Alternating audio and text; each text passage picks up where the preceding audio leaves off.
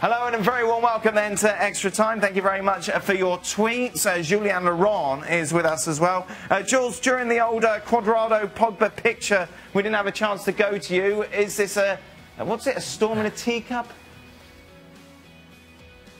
I'm a bit with Craig on that one.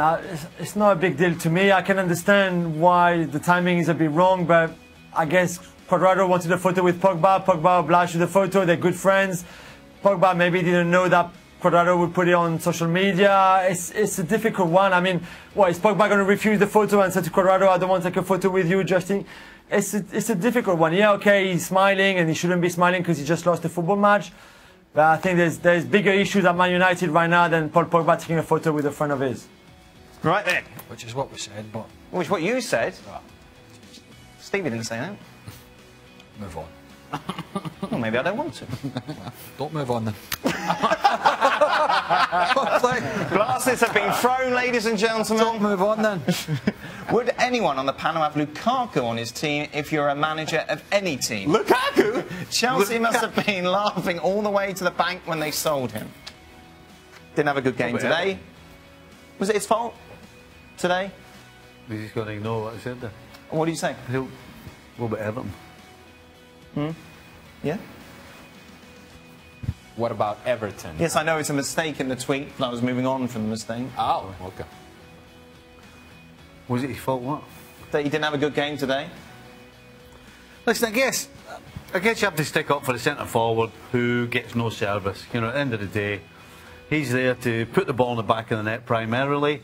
But if his teammates don't get him any opportunities, then you can't blame him, certainly for not scoring. On the other hand... there it is. On the other hand... There it is. Look at you! When you've actually very rarely got the ball and you need to keep a hold of it. Yep. When it does go to him, it doesn't always stick, and that's very frustrating, I would suggest, for you say it's very Man frustrating. United. You say it's very frustrating, but you say it with a smile. Well, it's not a surprise anymore, is it? Oh, boy. Why? This is a very good tweet. Why are PSG, Napoli, Barca, Inter and Dortmund, Atleti all on at the same time? What's the point of staggering the kickoffs? Of course, UEFA doing it this time for the first time in the Champions League. Why stagger them if you can't put any of those three matches on early? Well, are you asking us I about don't know. the scheduling of... Let's ask Julian. He must know the answer to this.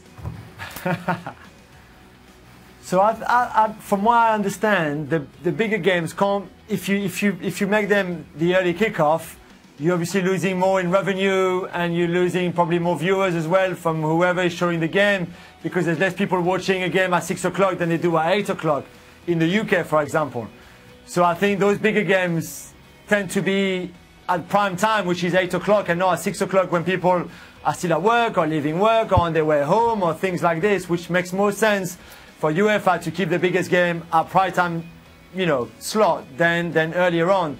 That's why we have Club Brugge against Monaco tomorrow, for example, and not PSG Napoli or Barca Inter or Spurs Inter. I'm not sure 100%, but I believe that's how it works. Spurs Inter was match day one, wasn't it? That was the early kickoff, though, Jules. Yeah, it was, which was quite a good game, but it's not as big as a Barca Inter, for example, I believe, or even a PSG Napoli. I mean, I don't know. This is just me. Steve Nicol, you guys will say that it was only Leicester at home, Ozil, but that was world-class performance. So my question is, why are we seeing Ozil main stage now? Is it because he's had to listen to Emery because he was tracking back, because if he doesn't, he's out of the team? It's a lot of cost. That's what I get. It's got 240 characters. That's impressive, Cameron. No, don't try to read it.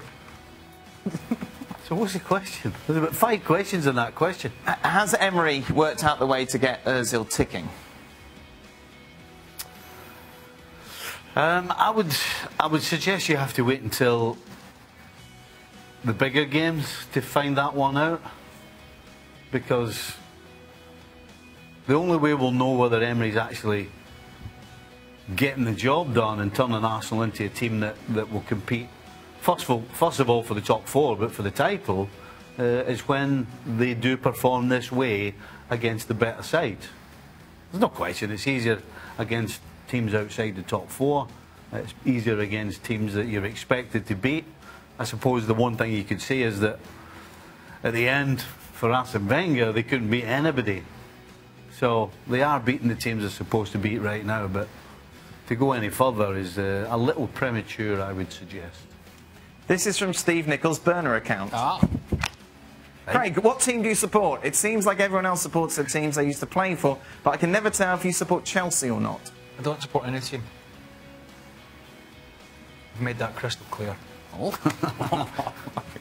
Hey, more importantly, does Steve Nicol know what a burner account is? I don't know why I have to keep telling people. I'll see you so I'm not going to keep now telling as people. well. It's bad enough I'll get him trying to take the I match. thought it was a fair question. Jules, who's your English team? Arsenal. That was said definitively. Yes. Well, now, So, you know what, after Jules? winning 10 in a row, yes. Actually, we're always getting pelters. No, see, right? I mean, We're always It's getting easy 'cause pelters. I I'm came to this particularly getting country- pelters, saying that Arsenal haven't beaten anybody. You're an Arsenal fan. Oh. So, am I being disrespectful to Arsenal, or am I closer to the mark? no, I think you're spot on. I think Oh, well done, Stephen. you can only beat what's in front of you. Okay, you can stop there. That's enough. But we need to see a bit more Shit. against the bigger teams as well. Red Sox or Dodgers? Oh, World Series. Red Sox. Red Sox. we're silly. Oh. It's coming home. It's coming. Craig, any baseball interest? No. No. I think the pitching for the Dodgers may just steal this one away. I'm just saying. Yeah? So it may not be coming home after all. Not coming home? Well, too. Dodgers? Stevie's home. That's it? You're going away, Ali? Yes, I am. Cruising? I am Off into the cruising. distance? Yes, indeed. Have a lovely time. Oh, thank you very much. Say hi to Mickey for me. I will.